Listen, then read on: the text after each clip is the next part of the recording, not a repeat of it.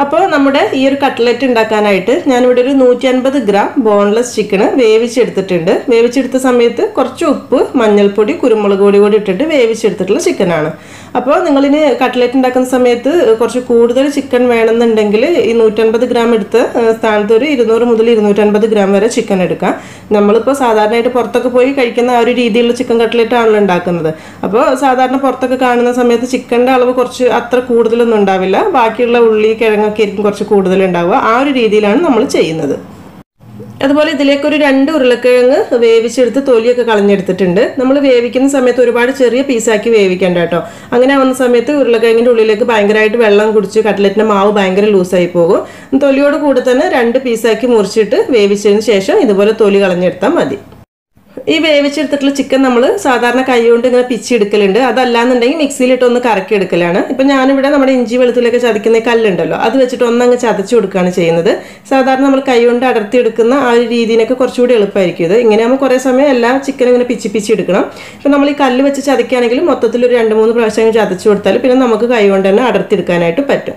ഇനിയിപ്പോൾ നിങ്ങൾ ചിക്കൻ്റെ അളവ് കുറച്ച് കൂടുതലൊക്കെ എടുക്കുന്നുണ്ടെന്നുണ്ടെങ്കിൽ ഒരു പകുതി ഭാഗം ചിക്കൻ ഇതുപോലെ ആക്കുക, പകുതി മിക്സിയിലിട്ട് ക്രഷ് ചെയ്യുക.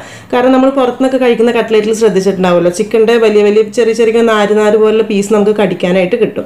അപ്പോൾ നല്ലൊരു ടേസ്റ്റ് ആയിരിക്കും. അപ്പോൾ ചിക്കൻ്റെ എടുക്കുന്ന അളവ് കുറച്ച് കുറഞ്ഞാലും കുഴപ്പമില്ല, കാരണം ഇടയ്ക്കിടയ്ക്ക് ഇങ്ങനെ കടിക്കാൻ കിട്ടുമ്പോൾ നല്ല ടേസ്റ്റ് ആയിരിക്കും. അപ്പോൾ ഇതുപോലെ റെഡിയാക്കി വെച്ചിട്ടുള്ള ചിക്കൻ നമുക്ക് ഒരു സൈഡിലേക്ക് മാറ്റി വെക്കാം. ഇനിയിപ്പോൾ നമ്മൾ ചിക്കൻ ചതച്ചതുപോലെ തന്നെ നമ്മൾ ഉരുളക്കിഴങ്ങ് ആ കല്ല് വെച്ചിട്ട് ഒന്നങ്ങ് ഉടച്ചെടുക്കുക. പൊട്ടാറ്റോ മാഷറൊക്കെ ഉള്ളവർക്കാണെങ്കിൽ അത് വെച്ചിട്ട് ഉടച്ചെടുത്താൽ മതി കേട്ടോ. ഇനിയിപ്പോൾ ഉരുളക്കിഴങ്ങ് നിങ്ങൾക്ക് ഇത്രയ്ക്ക് അധികം വേണ്ടാന്നുണ്ടെങ്കിൽ കുറച്ച് ഇതിൻ്റെ അളവ് കുറയ്ക്കാം കേട്ടോ. അപ്പോൾ ഞാനൊരു വലിയ ഉരുളക്കിഴങ്ങ് ഒരു ചെറുതാണ് എടുത്തിട്ടുള്ളത്, നിങ്ങൾക്ക് 2 ചെറുതെടുത്താൽ മതിയാവും. ഇനി നമ്മുടെ ഉള്ളി മസാല റെഡിയാക്കാനായിട്ട് ഒരു കടായി വെച്ച് ചൂടാക്കുക. അതിലേക്കൊരു 2 ടേബിൾ സ്പൂൺ വെളിച്ചെണ്ണ ഒഴിച്ചു കൊടുക്കാം.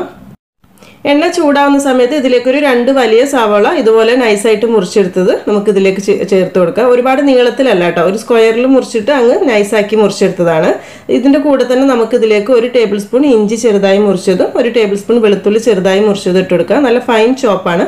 നിങ്ങൾക്ക് ചതച്ചിടാനാണ് താല്പര്യം എന്നുണ്ടെങ്കിൽ ചെറുതായി മുറിച്ചതിന് ശേഷം ചതച്ചിട്ടാൽ മതിയാവും. ഇതിൻ്റെ കൂടെ തന്നെ ഒരു 1-2 പച്ചമുളക് ചെറുതായി മുറിച്ചതൂടെ ചേർത്ത് കൊടുക്കുക. മുളക് എടുക്കുന്ന സമയത്ത് നിങ്ങളുടെ എരിവ് നോക്കിയിട്ട് മാത്രം എടുത്താൽ മതി. ഞാനിപ്പോൾ ഇവിടെ ഒരു വലിയ പച്ചമുളകാണ് എടുത്തിട്ടുള്ളത്. ഇത് അധികം എരിവില്ലാത്ത മുളകാണ്. അപ്പോൾ ഇനി ഇതിലേക്ക് കുറച്ച് കറിവേപ്പില ചെറുതായി മുറിച്ചതൂടെ ചേർത്ത് കൊടുക്കുക.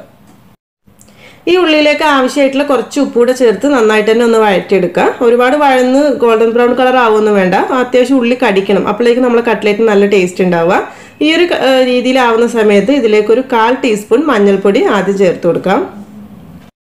1 ടീസ്പൂൺ മുളക് പൊടി കൂടെ ചേർത്ത് കൊടുക്കാം. നമ്മളിനി പുറത്തുനിന്നൊക്കെ കഴിക്കുന്ന കട്ട്ലേറ്റ് പോലെ ഉൾഭാഗം നല്ല റെഡ് കളർ വേണമെങ്കിൽ കാശ്മീരി ചില്ലി ചേർത്താൽ മതി കേട്ടോ. പിന്നെ ഒരു 1 ടീസ്പൂണിൻ്റെ അടുത്ത് മല്ലിപ്പൊടി ചേർത്ത് കൊടുക്കാം. മല്ലിപ്പൊടി കൂടുതലൊന്നും വേണ്ട. അതുപോലെ ഇതിലേക്കൊരു 1/4 ടീസ്പൂൺ വലിയ ജീരകം പൊടിച്ചത്, ഒരുപാടൊന്നും വേണ്ട, ഇതുണ്ടെങ്കിൽ നല്ലൊരു ഫ്ലേവർ ആയിരിക്കും.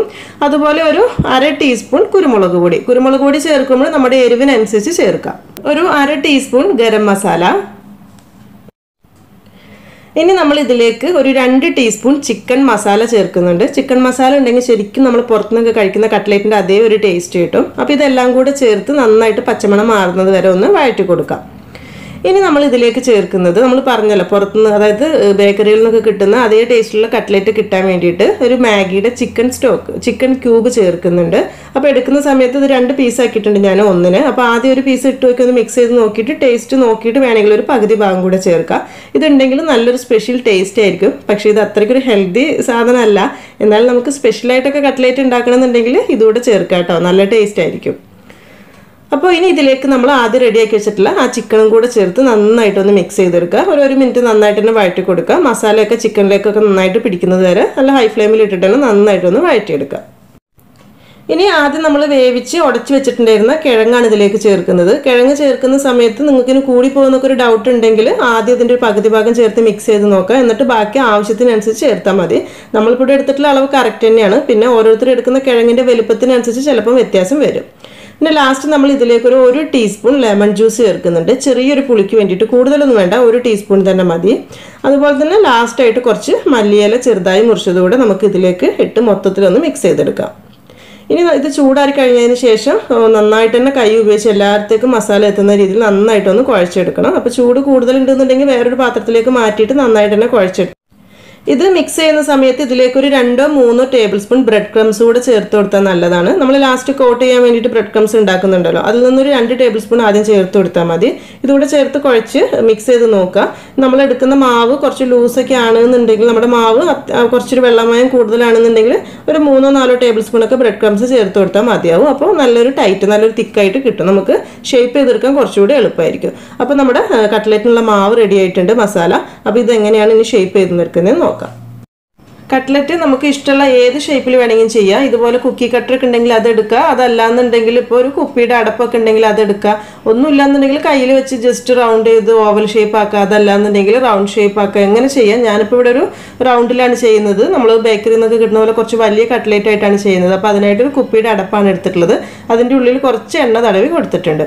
ഇനി ഇതിൻ്റെ ഉള്ളിലേക്ക് നമ്മൾ കുറച്ച് റെഡിയാക്കി വെച്ചിട്ടുള്ള മസാല എടുത്ത് കൊടുത്ത് ഫില്ല് ചെയ്തിട്ട് തിരിച്ച് കൊട്ടിയാൽ മതി. അപ്പോൾ കറക്റ്റ് നല്ല റൗണ്ട് ഷേപ്പുള്ള കട്ട്ലറ്റ് കിട്ടും. നന്നായിട്ട് ഷേപ്പ് ആക്കിയതിന് ശേഷം കയ്യിലേക്ക് വെച്ചിട്ട് ഒന്നങ്ങ് തിരിച്ച് കൊട്ടി കൊടുത്താൽ മതി. അപ്പോൾ നമ്മൾ കട്ട്ലേറ്റ് റെഡി ആയിട്ടുണ്ടാവും. പിന്നെ സൈഡൊക്കെ ഒന്നങ്ങ് ഒതുക്കി കൊടുത്ത് റൗണ്ട് ചെയ്താൽ കറക്റ്റ്. ഇപ്പം ഞാൻ കുറച്ച് വലിയ ടൈപ്പ് കട്ട്ലറ്റാണ് ചെയ്യുന്നത് കേട്ടോ. അപ്പോൾ നമുക്ക് വീട്ടിലൊക്കെ ചെയ്യുമ്പോൾ ഇത്ര വലുത് വേണ്ടാന്നുണ്ടെങ്കിൽ സാധാരണ രീതിയിൽ ചെറിയ രീതിയിൽ ചെയ്തെടുത്താൽ മതിയാവും. ഇനി നമുക്കൊരു ഓവൽ ഷേപ്പിലൊക്കെ വേണമെന്നുണ്ടെങ്കിൽ ചെറിയൊരു ബോൾ എടുത്ത് ഇങ്ങനെ നീളത്തിലൊന്ന് ഉരുട്ടിയെടുക്കുക. അത് കഴിഞ്ഞിട്ട് അതിൻ്റെ 2 സൈഡും ഒന്ന് പ്രസ് ചെയ്തിട്ട് സെൻറ്റർ ഭാഗം ഒന്നങ്ങ് അമർത്തി കൊടുത്താൽ മതി. നമ്മൾ മുൻപ് ചൂട കട്ട്ലേറ്റൊക്കെ ചെയ്തപ്പോൾ അതിൽ ഷേപ്പിനെ കുറിച്ച് ഞാൻ കുറച്ചുകൂടി വിശദീകരിച്ച് പറഞ്ഞിട്ടുണ്ട്. അപ്പോൾ ആ വീഡിയോ കാണാത്തവരുണ്ടെങ്കിൽ അതും കൂടി ഒന്ന് കണ്ടു നോക്കൂ കേട്ടോ. അപ്പോൾ ഇത്രയാണ് നമ്മുടെ കട്ട്ലേറ്റ് ഷേപ്പ് ആക്കുന്നതിനെ കുറിച്ച് പറയാനുള്ളൂ. ഇപ്പോൾ എല്ലാ കട്ട്ലറ്റും ഷേപ്പ് ചെയ്തെടുത്തിട്ടുണ്ട്. ഈ വലുപ്പത്തിലുള്ള ഒരു 6 വലിയ കട്ട്ലറ്റും പിന്നെ നമ്മൾ ആ ചെറിയ ഹാർട്ട് ഷേപ്പിൽ ഉണ്ടാക്കിയ ഒരു കട്ട്ലറ്റുമാണ് ഉള്ളത്. അപ്പോൾ നിങ്ങൾ സാധാരണ വീട്ടിലുണ്ടാക്കുന്ന പോലെ ചെറിയ രീതിയിൽ ഉണ്ടാക്കുന്നതെന്നുണ്ടെങ്കിൽ ഒരു 12-13 കട്ട്ലറ്റിനുള്ള മാവ് നമ്മൾ എടുത്തതിൽ നിന്ന് ഉണ്ടാവും. അപ്പോൾ ഇനി നമ്മൾ ഇത് മുട്ടയിലൊന്ന് ഡിപ്പ് ചെയ്ത് പിന്നെ ബ്രെഡ് ക്രംസിലൊന്ന് കോട്ട് ചെയ്തിട്ടാണ് ഫ്രൈ ചെയ്തെടുക്കുന്നത്. അപ്പോൾ അതിനായിട്ട് ഞാനിവിടെ ഒരു മുട്ടയാണ് എടുത്തിട്ടുള്ളത്. മുട്ട എടുക്കുന്ന സമയത്ത് ഒന്ന് മിക്സിയിലിട്ട് അങ്ങ് കറക്കി എടുക്കുകയാണെങ്കിൽ കുറച്ച് കൂടുതൽ അളവ് നമുക്ക് മുക്കിയെടുക്കാനായിട്ട് കിട്ടും. അപ്പോൾ മിക്സിയിലിട്ട് കറക്കി എടുക്കുന്ന സമയത്ത് ഇതിലേക്ക് ഒരു ടീസ്പൂൺ കോൺഫ്ലോർ കൂടെ ചേർത്തിട്ടൊന്ന് മിക്സ് ചെയ്താൽ നല്ലൊരു കോട്ടിങ്, നമുക്ക് പുറം ഭാഗം നല്ലൊരു തിക്നെസ്സിൽ നല്ലൊരു കോട്ടിങ് കിട്ടും. അപ്പോൾ ഞാൻ മിക്സിയിൽ അടിച്ചപ്പോൾ ചേർത്തിട്ടില്ല. അപ്പോൾ നിങ്ങൾക്ക് കാണിക്കാൻ വേണ്ടിയിട്ട് ഇതിലേക്ക് ഒരു ടീസ്പൂൺ ചേർത്തിട്ട്, ഒരു ടീസ്പൂൺ കോൺഫ്ലോർ ചേർത്തിട്ട് നന്നായിട്ടൊന്ന് മിക്സ് ചെയ്ത് കൊടുക്കുക. അപ്പോൾ നമ്മൾ ചെയ്യുന്ന സമയത്ത് മിക്സിയിൽ അടിക്കുന്ന സമയത്ത് അതിലേക്ക് തന്നെ ഡയറക്റ്റ് ഇട്ട് കൊടുത്താൽ മതി കേട്ടോ. ഇപ്പോൾ ഇങ്ങനെ ചേർക്കുകയാണെങ്കിൽ ചിലപ്പോൾ ഇത്തിരി കട്ടയൊക്കെ ഉണ്ടാവാൻ ചാൻസ് ഉണ്ട്. അപ്പോൾ ഒരു സ്പൂൺ വെച്ചിട്ട് നന്നായിട്ട് തന്നെ മിക്സ് ചെയ്ത് യോജിപ്പിച്ചെടുക്കാം. ഇതിലേക്ക് കുറച്ച് ബ്രെഡ് ക്രംസ് കൂടെ വേണം. നമ്മളിപ്പോൾ ഇത് വീട്ടിൽ തന്നെ ഉണ്ടാക്കിയിട്ടുള്ളതാണ്. റെഡിമെയ്ഡ് വേണമെങ്കിൽ എടുക്കാം, പക്ഷേ അതിൻ്റെ ഒന്നും ആവശ്യമില്ല. നമുക്ക് വീട്ടിൽ സുഖമായിട്ട് ഉണ്ടാക്കിയെടുക്കാം. പിന്നെ എപ്പോഴും നമ്മൾ ബ്രെഡ് പ്ലെയിൻ ആയിട്ട് മിക്സിയിലിട്ട് പൊടിക്കുന്നേക്കാൾ ഒന്ന് ചൂടാക്കിയിട്ട് പൊടിക്കുക. അത് കഴിഞ്ഞിട്ട് ഒന്നുകൂടെ അങ്ങ് ചൂടാക്കി പൊടിക്കുകയാണെങ്കിൽ കുറച്ചുകൂടെ നല്ല ബ്രെഡ് ക്രംസ് നമുക്ക് കിട്ടും. അപ്പോൾ ഇത് ഫസ്റ്റ് നമുക്ക് മുട്ടയിൽ ഒന്നങ്ങ് മുക്കിയതിന് ശേഷം ബ്രെഡ് ക്രംസിൽ ഒന്ന് കോട്ട് ചെയ്തെടുക്കാം.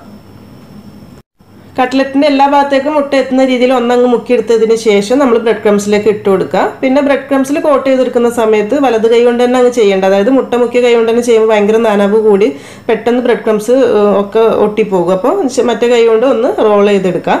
ഇങ്ങനെ റോൾ ചെയ്തതിന് ശേഷം നമുക്കിത് ഫ്രൈ ചെയ്യാം. പക്ഷേ ഞാനിവിടെ ഒരു 2 പ്രാവശ്യം കോട്ട് ചെയ്തെടുക്കുന്നുണ്ട്. ഒരു പ്രാവശ്യം കോട്ട് ചെയ്യുന്നതിനൊക്കെ കുറച്ചുകൂടി നല്ലതാണ്. ഡബിൾ കോട്ടിങ് വരുന്ന സമയത്ത് നമ്മൾ പുറത്തുനിന്നൊക്കെ കഴിക്കുന്ന അതേ ഒരു തിക്നെസ്, പുറം ഭാഗത്തിന് അതേ ഒരു കട്ടിപ്പ് കിട്ടും. അപ്പോൾ അങ്ങനെ ആവുന്ന സമയത്ത് മുട്ടയിൽ ഒന്നുകൂടെ അങ്ങ് മുക്കിയെടുക്കുക. പിന്നെ ബ്രെഡ് ക്രംസിൽ ഒന്ന് മുക്കിയെടുക്കുക. അപ്പോൾ ഇങ്ങനെ ആവുന്ന സമയത്ത് ഒരു കാര്യം എന്താണെന്ന് വെച്ചാൽ, ഇപ്പോൾ നമ്മളിവിടെ ഒരു മുട്ടയാണ് എടുക്കാൻ വിചാരിച്ചിട്ടുള്ളതെങ്കിൽ 2 മുട്ടയുടെ ആവശ്യം ഉണ്ടാവും. നമുക്കിപ്പോൾ ഈ മൊത്തം കട്ട്ലേറ്റ് റെഡിയാക്കി എടുക്കാൻ ഇങ്ങനെ ഡബിൾ കോട്ട് ചെയ്തെടുക്കാൻ 2 മുട്ട മതിയാവും കേട്ടോ. കൂടുതലൊന്നും വേണ്ടി വരില്ല. നമ്മൾ കൂടുതലായിട്ട് എപ്പോഴും കട്ട്ലേറ്റ് ഉണ്ടാക്കുമ്പോൾ ഒരു കോട്ടിങ് കൊടുത്തിട്ടായിരിക്കും ചെയ്യുന്നത്. അങ്ങനെ ചെയ്താലും കുഴപ്പമൊന്നുമില്ല കേട്ടോ. കാരണം ടേസ്റ്റ് നല്ലത് തന്നെയാണ്, ഒരു കുഴപ്പമില്ല. പക്ഷെ നമ്മളിങ്ങനെ ഡബിൾ കോട്ടിങ് ചെയ്യുന്നത് എന്തിനാന്ന് വെച്ചാൽ നല്ലൊരു പെർഫെക്ഷൻ കിട്ടാൻ വേണ്ടിയിട്ടാണ്. പുറത്തുനിന്നൊക്കെ കഴിക്കുന്ന അതേപോലെ നല്ല കട്ടിയോട് കൂട്ടിയിട്ട് കിട്ടാൻ വേണ്ടിയിട്ടാണ്. പിന്നെ ഒരു മുട്ട കുറച്ച് കൂടുതൽ വേണ്ടി വരുന്നത് മാത്രമേ ഉള്ളൂ. അപ്പോൾ ആ ഒരു മുട്ടയുടെ അളവ് മാക്സിമം കുറയ്ക്കണമെന്നുണ്ടെങ്കിൽ ഒരു കോട്ടിങ് തന്നെ മതി കേട്ടോ. പിന്നെ നമ്മൾ ബ്രെഡ് ക്രംസിൽ മുക്കി ഇങ്ങനെ ആക്കുന്ന സമയത്ത് ബ്രെഡ് ക്രംസ് മാക്സിമം അതിൽ തന്നെ പിടിപ്പിക്കാൻ വേണ്ടി ശ്രമിക്കുക. കാരണം എണ്ണയിലേക്ക് ഇടുന്ന സമയത്ത് അല്ലെങ്കിൽ അതിലേക്ക് ഈ ബ്രെഡ് ക്രംസ് ചാടിപ്പോവും, എണ്ണ പെട്ടെന്ന് നാശമാവും. പിന്നെ കട്ട്ലറ്റിൻ്റെ പെർഫെക്ഷൻ പോവുകയും ചെയ്യും. അപ്പോൾ അത് നന്നായിട്ടൊന്ന് ശ്രദ്ധിക്കാം. ഒന്നുകൂടെ നന്നായിട്ട് പ്രസ് ചെയ്ത് ചെയ്യാം. അപ്പോൾ ഇതുപോലെ തന്നെ എല്ലാം ചെയ്തെടുക്കാം. നമ്മുടെ കട്ട്ലറ്റൊക്കെ ഇപ്പോൾ ഡബിൾ കോട്ടിങ് ചെയ്ത് റെഡി ആയിട്ടുണ്ട് ഫ്രൈ ചെയ്യാൻ വേണ്ടിയിട്ട്. അപ്പോൾ ഇനിയിപ്പോൾ നമ്മൾ ഷാലോ ഫ്രൈ ചെയ്യേണ്ട ആളുകൾക്കാണെങ്കിൽ അങ്ങനെ ചെയ്യാം. അതല്ലാന്നുണ്ടെങ്കിൽ ഡീപ്പായിട്ടുള്ള ഫ്രൈ ചെയ്യാം. ഞാനിപ്പോൾ ഡീപ്പ് ഫ്രൈ ആണ് ചെയ്യുന്നത്. അപ്പോൾ കൂടുതൽ ആളുകൾക്കുള്ള ഡൗട്ട് ആയിരിക്കും ഡീപ്പ് ഫ്രൈ ചെയ്യുന്ന സമയത്ത് ഭയങ്കരമായിട്ട് എണ്ണ കുടിക്കുമോ എന്നുള്ളത്. പക്ഷേ അങ്ങനത്തെ പ്രശ്നം ഉണ്ടാവില്ല കേട്ടോ, നിങ്ങൾക്ക് ചെയ്ത് നോക്കുമ്പോൾ മനസ്സിലാവും. കാരണം നമ്മൾ ഷാലോ ഫ്രൈ ചെയ്യുകയാണെങ്കിലും ഒരു 2-3 പ്രാവശ്യമൊക്കെ തിരിച്ചും മറിച്ചിട്ടാൽ തന്നെയാണ് നല്ല പെർഫെക്ഷനിൽ കിട്ടുള്ളൂ. എന്നാൽ തന്നെ അതിൻ്റെ സൈഡൊക്കെ കറക്റ്റ് ഒരു ലുക്കായി വരാൻ വേണ്ടി കുറച്ച് സമയം എടുക്കും. പക്ഷേ ഡീപ്പായിട്ട് ഫ്രൈ ചെയ്യുകയാണെങ്കിൽ പെട്ടെന്ന് തന്നെ ഫ്രൈ ആയി കിട്ടും. കാരണം ഉള്ളിൽ കുക്ക് ആവാനൊന്നുമില്ലല്ലോ, എല്ലാം വെന്തിട്ടുള്ള സാധനങ്ങൾ തന്നെ ആണല്ലോ. അപ്പോൾ നമുക്ക് അതിനായിട്ടുള്ള ഓയിൽ ചൂടാക്കി എടുക്കാം. ഓയിലേക്ക് ഇത് ഇടുന്ന സമയത്ത് നല്ല ചൂട് വേണം കേട്ടോ, കറക്റ്റ് ചൂടായിരിക്കണം. അപ്പോൾ നമ്മളിത് കറക്റ്റ് ചൂടാണോ എന്ന് അറിയാൻ വേണ്ടിയിട്ട് ജസ്റ്റ് ഒരു സ്ക്വയറോ ടൂത്ത് പിക്കോ എന്തെങ്കിലും ഉണ്ടെങ്കിൽ ഇതുപോലെ ഒന്ന് കുത്തി വെക്കുന്ന സമയത്ത് ഇങ്ങനെ ബബിൾസ് വരികയാണെങ്കിൽ കറക്റ്റ് ചൂടായിട്ടുണ്ടാവും. ഈ സമയത്ത് നമ്മൾ റെഡിയാക്കി വെച്ചിട്ടുള്ള കട്ട്ലേറ്റ് ഇതിലേക്ക് ഇട്ട് കൊടുക്കുന്ന സമയത്ത് ഒന്നുകൂടെ അതങ്ങ് പ്രസ് ചെയ്തിട്ട് റെഡിയാക്കണം. കാരണം നമ്മൾ കട്ട്ലേറ്റ് ഡബിൾ കോട്ടൊക്കെ ചെയ്യുമ്പോൾ കുറച്ചുകൂടി ഒരു വണ്ണം വെച്ചിട്ടുണ്ടാവും. അത് കൈ വെച്ചിട്ട് ഒന്ന് കറക്റ്റ് അമർത്തി ഷേപ്പ് ചെയ്തതിന് ശേഷം നല്ല ചൂടായി കിടക്കുന്ന എണ്ണയിലേക്ക് ഇട്ട് കൊടുക്കാം. പിന്നെ നമ്മളിത് ഒരു ഹൈ ടു മീഡിയം ഫ്ലെയിമിൽ തന്നെയാണ് ഫ്രൈ ചെയ്തെടുക്കുന്നത്. അതായത് ലോ ഫ്ലെയിമിൽ വെക്കേണ്ട ആവശ്യമൊന്നുമില്ല, ഉള്ളിൽ കൂടുതലായിട്ട് വേവാനൊന്നുമില്ലല്ലോ. അപ്പോൾ ഒരു ഭാഗം ഫ്രൈ ആവുന്ന സമയത്ത് നമുക്ക് തിരിച്ചിട്ട് കൊടുക്കാം. ഞാനിപ്പോൾ ഇവിടെ ഒരു കട്ട്ലറ്റാണ് ഇപ്പോൾ ഒരു സമയത്ത് ഫ്രൈ ചെയ്യുന്നുള്ളൂ. നമ്മുടെ കട്ട്ലറ്റ് അത്യാവശ്യം വലുതാണല്ലോ. പിന്നെ കുറച്ചധികം വലിയ ചട്ടിയൊക്കെയാണ് പാത്രമൊക്കെ ആണെന്നുണ്ടെങ്കിൽ ഒരു 2-3 ഒരു സമയത്ത് ഫ്രൈ ചെയ്തെടുക്കാം. ഇപ്പോൾ ഒരു ഭാഗം ഫ്രൈ ആയിട്ടുണ്ട്. ഇത് നമുക്ക് ഒന്നങ്ങ് തിരിച്ചിട്ട് കൊടുക്കാം. ഈ തിരിച്ചിടുന്ന സമയത്ത് അതിൻ്റെ സെൻറ്ററിൽ ഒരു ഇത്തിരി വൈറ്റ് കളർ ഉണ്ടാവും. അത് കുഴപ്പമില്ല, അതൊരു പ്രാവശ്യം കൂടി അങ്ങ് തിരിച്ചിട്ട് കൊടുത്താൽ മതി. അപ്പോൾ നല്ല കറക്റ്റ് കളർ തന്നെ ആയി കിട്ടിക്കോളും. പിന്നെ ഒരുപാട് സമയം നമ്മൾ കട്ട്ലറ്റ് എണ്ണയിൽ ഇടണ്ട കേട്ടോ, കാരണം കുറേ സമയം എണ്ണയിൽ ഇടുന്ന സമയത്ത് ഭയങ്കര കറുപ്പ് കളറായിപ്പോൾ ഈ ഒരു കളറാകുമ്പോൾ തന്നെ എടുക്കുക. കാരണം ഈ ഒരു ചൂടിൽ കിടന്നിട്ട് ഒരു ഇത്തിരി കൂടെ കളർ അങ്ങ് മാറിക്കോളും. അപ്പോൾ നമ്മുടെ ഒരു കട്ട്ലറ്റ് റെഡി ആയിട്ടുണ്ട്. ബാക്കിയുള്ളത് ഇതുപോലെ തന്നെ അങ്ങ് ഫ്രൈ ചെയ്തെടുക്കാം. പിന്നെ ബാക്കിയുള്ളത് ഫ്രൈ ചെയ്യുന്ന സമയത്ത് എണ്ണയ്ക്ക് ഭയങ്കരമായിട്ട് ചൂട് കൂടുന്നുണ്ടെന്നുണ്ടെങ്കിൽ ഒന്ന് പതുക്കെ കുറച്ച് വെക്കണം കേട്ടോ ചൂട്. അതല്ലാന്നുണ്ടെങ്കിൽ പെട്ടെന്ന് തന്നെ കളർ മാറി നല്ല ടേസ്റ്റ് ഇല്ലാതെ കരിഞ്ഞ കളറിലായിരിക്കും നമുക്ക് കട്ട്ലേറ്റ് കിട്ടുക. അപ്പോൾ അതൊന്ന് ശ്രദ്ധിക്കണം. ഇപ്പോൾ നമ്മുടെ കട്ട്ലേറ്റ് സെർവ് ചെയ്യാൻ വേണ്ടി റെഡി ആയിട്ടുണ്ട്. നമുക്കിത് ജസ്റ്റ് ഒന്ന് മുറിച്ച് നോക്കാം. മുറിച്ച് നോക്കുന്ന സമയത്ത് നമുക്ക് മനസ്സിലാവും നമ്മൾ പുറത്തുനിന്ന് കഴിക്കുന്ന പോലെ തന്നെ അതിൻ്റെ പുറം ഭാഗത്തിനൊക്കെ നല്ല ഡബിൾ കോട്ടിംഗ് ഉള്ളതുകൊണ്ട് തന്നെ നല്ലൊരു പെർഫെക്ഷൻ വന്നിട്ടുണ്ട്. എല്ലാവരും കട്ട്ലേറ്റ് ഉണ്ടാക്കുന്നവർ തന്നെയായിരിക്കും. എന്നാലും ഈ രീതിയിൽ ചെയ്ത് നോക്കാത്തവരൊക്കെ ഉണ്ടെന്നുണ്ടെങ്കിൽ ഈ രീതിയിലും കൂടി ട്രൈ ചെയ്ത് നോക്കിയിട്ട് ഫീഡ്ബാക്കൊക്കെ അറിയിക്കാൻ മറക്കരുത്. അതുപോലെ തന്നെ വീഡിയോ ഇഷ്ടപ്പെട്ടിട്ടുണ്ടെങ്കിൽ ലൈക്ക് ചെയ്യാനും ഷെയർ ചെയ്യാനും മറക്കരുത് കേട്ടോ. താങ്ക്